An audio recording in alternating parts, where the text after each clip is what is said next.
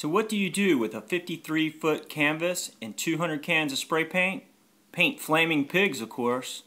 When my friend Davin asked me to paint his 53-foot tractor trailer, I had no idea what I was up against. I had to put everybody to work, including my son Dylan, and just really get after it. You know, it's not that big of a deal using spray paint. You know, in this project I used MTN 94 spray cans, and they come with all kind of different tips and allow me to cover a lot of ground quick. Davin was really amazed that I got so much painted the first 2 days. And, you know, really we had a good design. He knew what he wanted. And so we did a desert scene and had these flaming pigs. And it was really cool because we were out in the middle of this farm country, and Dylan got to play with the roosters and the chickens.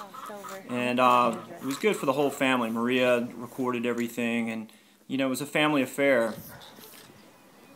You know, doing something like this is a lot of fun. You know, you actually kind of sketch out with the paint itself. Here I'm doing a snake, and you just kind of work with it. And like I said, the paint really makes it easy.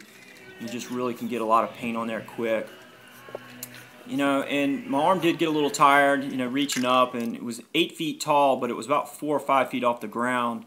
So, you know, using the scaffolding and pushing it through the dirt was kind of difficult. Concrete would be better. And doing this, you know, breaking out the airbrush and doing the little details out in the country was kind of hard, because all of a sudden the storms came up and we had to tarp the whole thing. And, you know, this is just another example of, you know, being an artist. You never know what life's going to throw at you. And it's just important to get the job done and keep going. We had 5 days to do it, and I think this was day 3 when the storm came.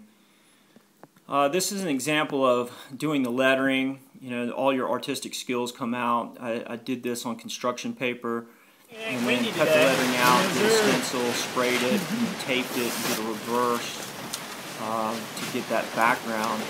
And it's just time and patience doing that. The water made it hard. It made some of the paint peel up. But that paint is amazing because I could just go right over that and you know, touch it up with no problem. And I gotta say hats off to Davin. You know, he's a local entrepreneur.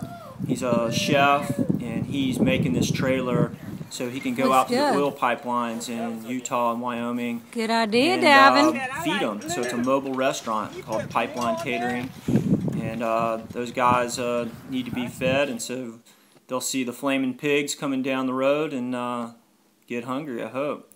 So I hope you enjoyed it. We sure did.